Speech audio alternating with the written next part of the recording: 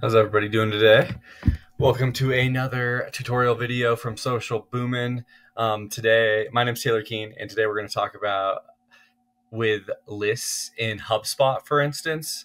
If you have a bunch of contacts and say you've had your customers filtered out correctly, there is a potential, like when you filter on the main contact screen right here, that you can only filter to a certain degree.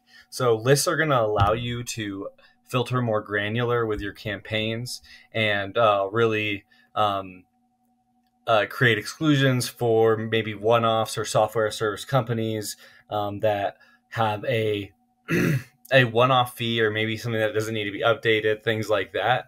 So for instance, if you were going to have, say you had your customers, but within HubSpot, you have to pay for marketing contacts and how many of those contacts you have. But if you wanted to not make those people marketing contacts anymore, and you really wanted to, you're pretty deep in the game, you've been having data come in for a while, and how do you kind of fix that? Because maybe you have customers that are in like an exit workflow, for instance, and they get a series of emails for a certain amount of weeks or something, and then you want to set them as a marketing contact. But what about all the people before that?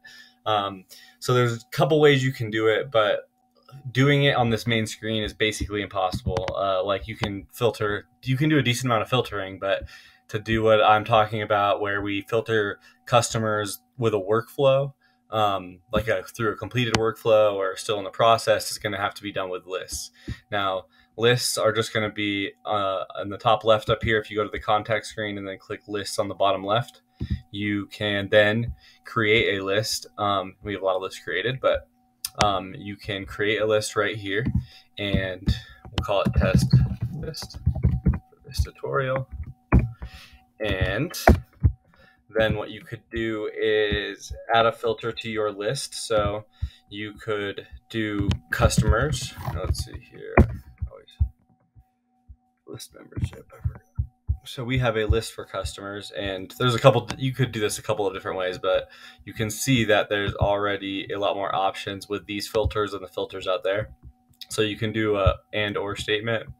You could add a filter within that specific list, but you have to filter with another list. So you could make like a list of people who completed the workflow, but this is a little easier just to do with the and filter, the one right below it. So if you click on that and filter, you can then scroll to workflow enrollment, which is not available on the contact main page. And then what you can do is select your workflow. So if you knew what your workflow was, you could do, let's see, welcome new contacts. Oh yeah, just say it was this one.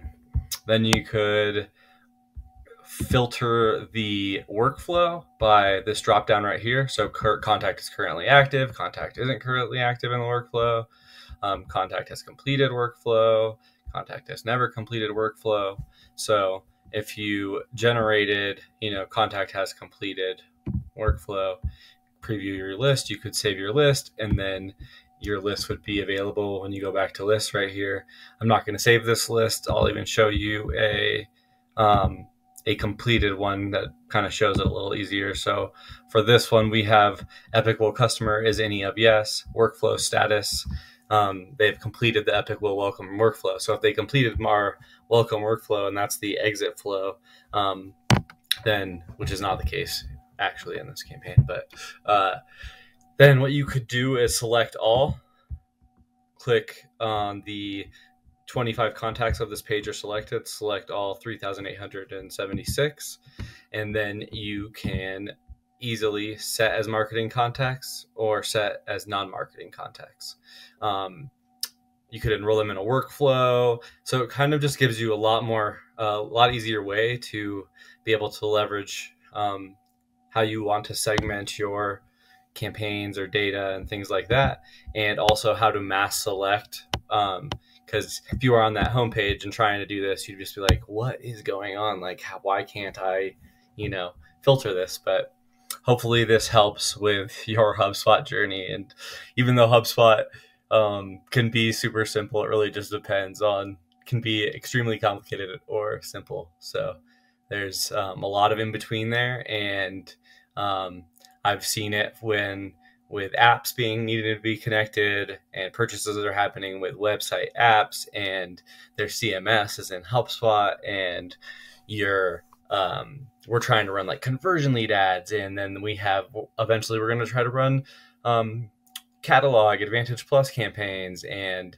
it's funny just how when you really all get it together and you're like, all right, I'm going to make my CRM connect with Facebook, and then I'm going to also have my app connect to Facebook and our payment processor, and then external IDs between HubSpot and Stripe, and it just can get crazy. So hopefully this helps you. If you have any questions ever, let me know, reach out.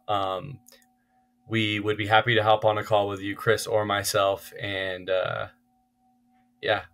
help you with all your marketing efforts. So let us know if you like the video in the comments below. If you have any specific videos that you want us to go over or make within, YouTube, Facebook, HubSpot, CRMs, Meta in general, I guess, we have got your back. So thank you for tuning in. See you again soon.